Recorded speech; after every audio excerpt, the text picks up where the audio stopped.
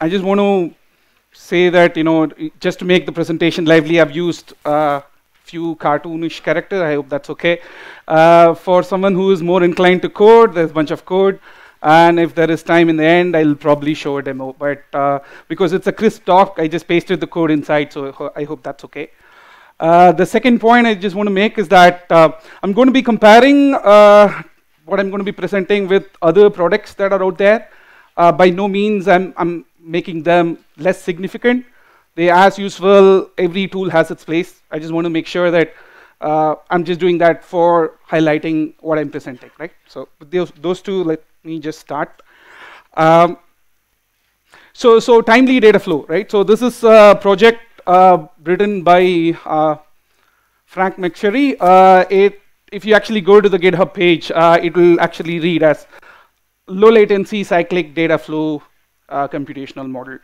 Basically, it's a stream processing library for your graph, right? So that's what it is. So what's going to be the agenda, right? So this is something I picked out on my own passion, right? So I'm going to be convincing or giving my perspective of, what it is, and ask, prime directive questions. What does it do? How to do it? What's in it for me, right? Then you're going to see some code. Hopefully, you'll have some takeaway by the end, right? So that's. So you can ask this question, right? There are tons and tons of stream processing system out there in the market. You have Spark, you have Flink, there is Beam coming up. Why bother another stream processing platform, right? So this is my first reason, right? So there is this world of academics who produce brilliant papers, and there is this world of enterprise software who write problems that solve the real world. So timely data flow sits in this intersection, right? So it's actually an academic research paper, but instead of just being a paper, the authors have taken the pain and implemented as a working solution, so people can adopt. So it's in that intersection. Second is that it's not intrusive, right? So if you have something else, this is a very thin library, so it can coexist, which is very critical, right? If you want to play around. And the third, I don't know how many of you are aware, it's actually written on Rust, which is a new language from Mozilla. So if you're a geek and you want to try out a new language, it's an awesome opportunity. So that's my reason of why bother, right? So what is timely data flow? So that would sound like a buzzword bingo. So it's a real-time distributed data parallel library. And hopefully by the end of the talk, I'll try to justify what I'm claiming.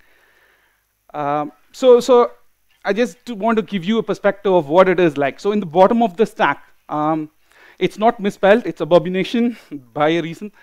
So any data framework, you would need some way to serialize from one machine, one process, one thread to the other, right?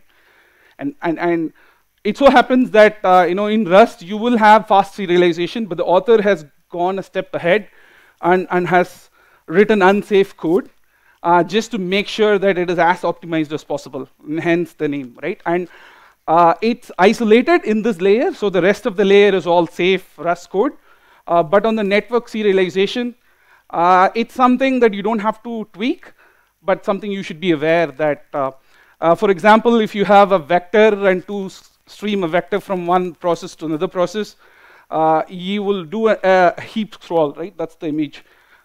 So what happens is that the vector basically becomes unmodifiable, which is okay if you use in that.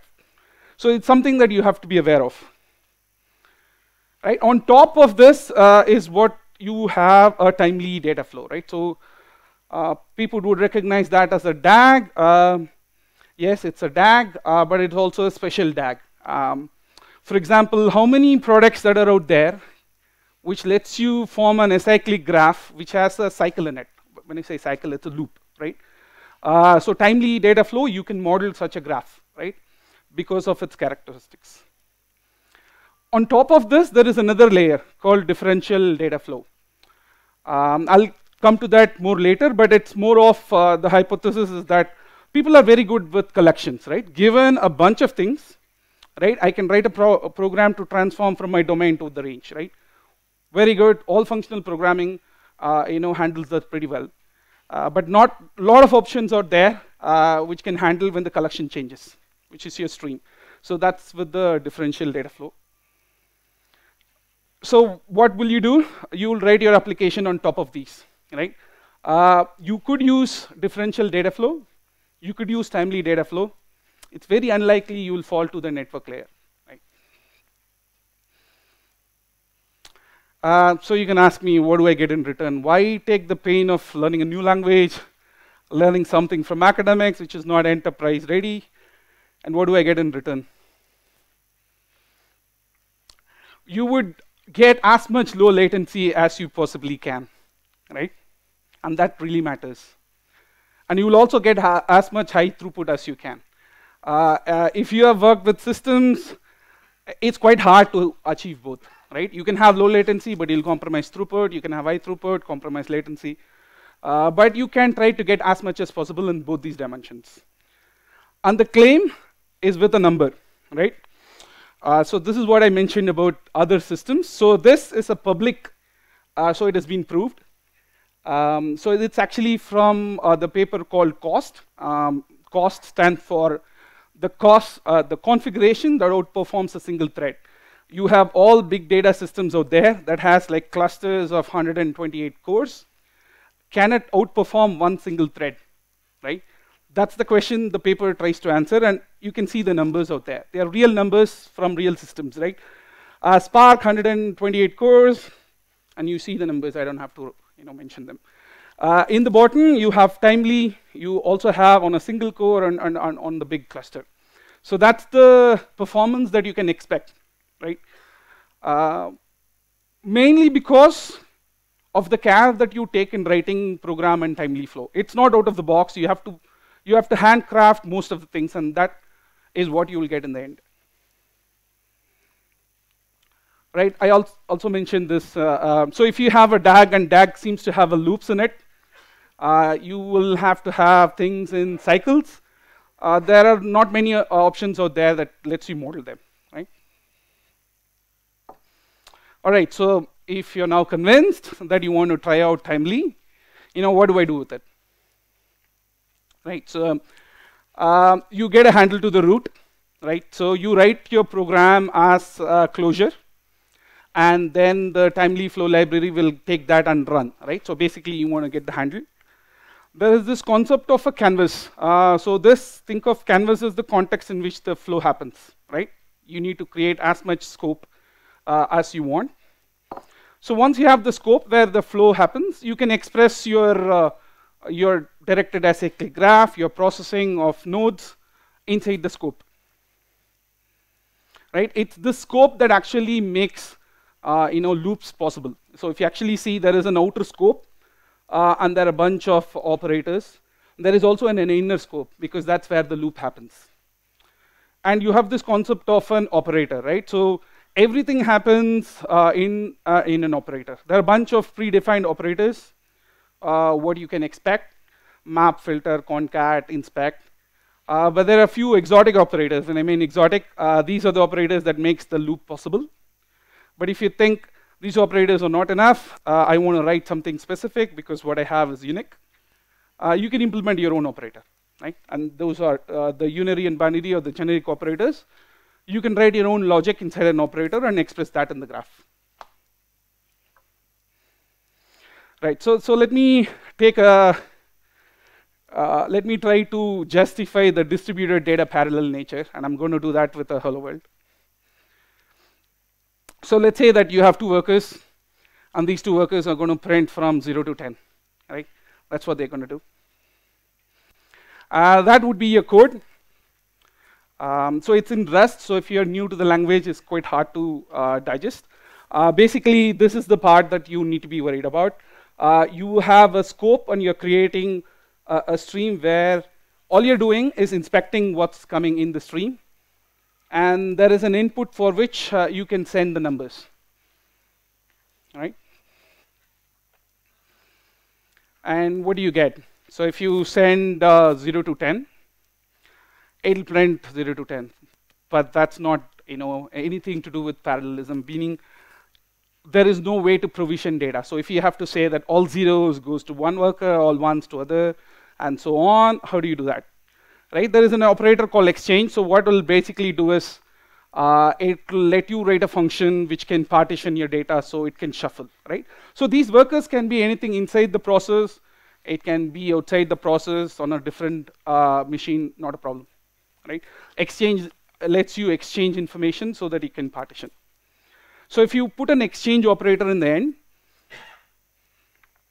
right, like that, and you simply say that whatever that number that's coming, that number is what I'm partitioning by. So what will happen if 0 comes? All zeros will end up in one worker. All 1 will end up in another worker. But you still have an issue. So if you actually see, things can go out of order. If you are expecting 0 to 9 to be printed by partitioning, that's not going to happen. Right? So that's the reason, because you're only partitioning, but there is no coordination that's happening. Right? So that's the fourth operator. So I think by now you get the sense of what I'm trying to emphasize is that you build a graph with operators, and there are built-in operators to do the basic things. So what probe lets you do is that you can have this lockstep progressing, because probe will make you only proceed if all operations of the previous step is completed, right? And that's probably how you would write a probe operator.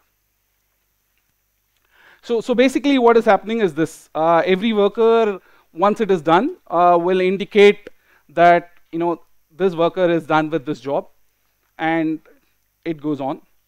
What's very interesting is that unlike other systems, where either you can synchronize or you cannot synchronize, in Timely, the probe is very flexible. For example, if I have a bunch of nodes and not every node is of same capacity, some nodes will be ahead of the other nodes.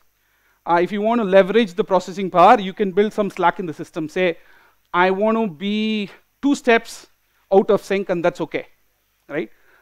You can just express that in your graph, right? So just by putting that I'm okay for the probe to be 2 steps behind, you can just say -2 in the input time, and then your job will not be as synchronous, but you will have more throughput because you're leveraging faster nodes. Right, so on time, we're good. So on the differential flow, right? So let's say that you have a domain of some value, and you wrote a program to translate that into a range of some value, right? And what if the number changes, right? One dumb way to compute is that for every change, you will compute the result, right? That's the most straightforward way. Not very optimal, it's very costly, because if you have a very heavy computation and the data is big, that's going to take time, right? So instead, if you are expressing your operations as a differential data flow, what happens is that when the input changes, your computation automatically catches up with the change, and you don't have to do anything extra. Once you express what you want in the differential data flow operators, the result will be automatically updated. You can ask me, this is what is view updation, materialized view in the SQL world. Yes, in a sense, but you can do this on a graph. You can do this on a graph that has cycles, so you get all those benefits, right? Right. So what does the differential data flow have? It has almost all operators as the Timely data flow, but it has a few more. The essence or the secret of making the output in sync with the input is because what's implemented in differential data flow, it's called a Mobius inversion. It basically means if you have a node, and because if you have a collection which is just an integer, then the def is going to be easy, but if you have a pair of things, it gets difficult, right? And that's what has been solved in the differential flow. Just to give an example, let's say that you have nodes. You have a graph of Gn. You have n nodes and m edges, and you want to do a breadth first search, right? what would you do? If a row randomly is added or an edge is randomly cut off, you pretty much have to compute the whole graph again, right? There is no possibility that you'll know from the given node you can reach the other node if you're changing the edges and adding new nodes. But if you express this in the differential flow, you can actually make it happen, and it's also very performant, right? So this is another a public number that's out there from Big Data Log Sigma 2016. So basically saying the systems out there basically solving the reachability, right? And those are the numbers. And that's the number of our differential data flow, which is pretty interesting. But what's more interesting is that while other systems don't let the input change, you can change that in differential data flow and get a response in microseconds. That depends on how much change that you're making to a graph, right? If you have a reasonably dense graph, if you just cut one node or if you cut one edge, not a lot is going to change. So you're going to get as much response as the level of how dense the graph is. All right, so I just want to say that this is not the first project. The actual base project that it is based on is called Naiad. It's from Microsoft Research, but for some reason Microsoft shut this out, and hence the author actually went ahead and implemented this in Rust. Right. This is also reviewed by the morning paper. If you are following Adrian Coiler, he reviewed Naiad sometime back. So you can ask me, what is it going to be used for? So if you have a graph which requires low latency, you can use it. It's not very good fit if you want to do something like machine learning. If you have something in Python and you want to integrate, I've not done this myself, but Rust is much more embeddable, so you can embed Rust in your Python flow if you want. And questions? I also have some appendix, but I'm good. Yes. Yes, you can. So in all the operators, I didn't show that because it's a crisp talk. So in each operator, you're free to implement however you want. So you can have state in memory, you can have state in whatever form you want.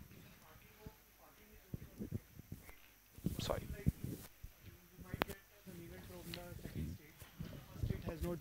So what's very nicely implemented in timely data flow is the concept of vector times. So that's what probe actually gives you. So you will know for sure that all data for a given time is processed before it moves on. So that's what probe lets you control. So you are basically solving rate arrival data and all of those.